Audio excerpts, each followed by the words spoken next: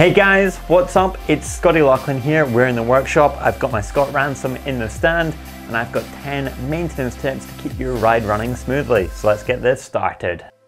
Tip number 1 is to clean the bike. As you can see here, my Ransom is absolutely immaculate. I've given it a good wash down and I start by using a hose pipe, a little bit of bike wash, and then I can either use brushes or sponges to get in there if it's really stuck on. And we all know that a clean bike is a fast bike. Tip number 2, after you've washed the bike, give it a dry down. I like to use one of these. It's a microfiber cloth, and for whatever reason, I find that when you dry the bike with it, it gives it an extra little polish. And if you have missed any little sections or you've got some water smear on there, just wipes it off nicely. You can look at the shine on that. Perfect. Now I actually want to clean the chain, so I'm just going to use a different cloth to the one that I used to polish it, dry that down, get anything excess off there, and then we're going to lubricate the chain at the same time. Now, depending on the time of the year, you might use a dry lube or you might use a wet lube. That depends where you're riding and the conditions that you're in, but it just runs so much smoother now. It's looking great. We've cleaned and lubricated that chain. We're now going to move on how I look after my suspension. So the first thing I do is I take my clean cloth and I'll just wipe around the fork seal. Then I will move on to the shock, get rid of any dirt that is there, and then the same for the seat post. So once that's done, I'm going to take a silicone spray or some shock oil and just put that around the fork stanchions, the shock, and also the seat post.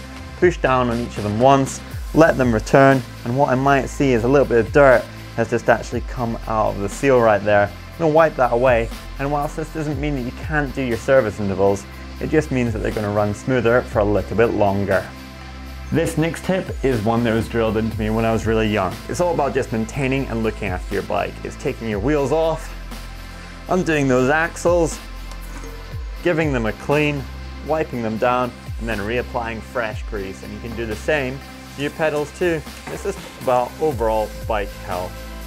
Whilst we're talking about wheels, let's talk about how you might maintain them. Give that wheel a spin, see how it's feeling, make sure that it's running freely, but you don't want it to be vibrating. That is just about right. And now we're going to move on to the tires. So let's just have a look at the tires all the way around, just checking, having a look, making sure that nothing is stuck in between any of the knobs so that there's any tears and they're in good condition. And then finally, you can inspect the rim, make sure that there's no damage there. And at the same time, if you've not done it for a while, you could think about checking the levels of your tubeless sealant. We've checked over the wheels and the tires and they're looking good. Let's move on to the brakes. Come up to the bars, grab those brake levers, pull them in a couple of times, see how they're feeling. They're feeling pretty awesome. If they're feeling spongy, then perhaps they might need a bleed. At the same time, you can also come down and you actually check your disc rotors. You can have a look at the pads, make sure that they've got plenty of life left in them, both front and the rear. We're looking good. Give them a spin, should be running freely. No rubbing, because if they're rubbing, then they're not going to be as efficient as they should be. We're perfect, good to go. Well, I've already lubed up that chain. Now let's just check over the gears and make sure that they're running smoothly. Shifting all the way down, then back up. That is looking pretty awesome.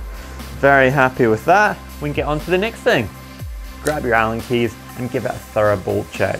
I like to start at one end and finish at the other. So I'll start at the front brake caliper, work my way up onto the cockpit, check everything there, then through the linkage of the bike, check my seat post, saddle, and then finish off on the drivetrain and the brake caliper, making sure that everything is tight. Now is a really good time if you have a torque wrench to grab it and to use it to tighten everything up to the manufacturer's recommended guidelines.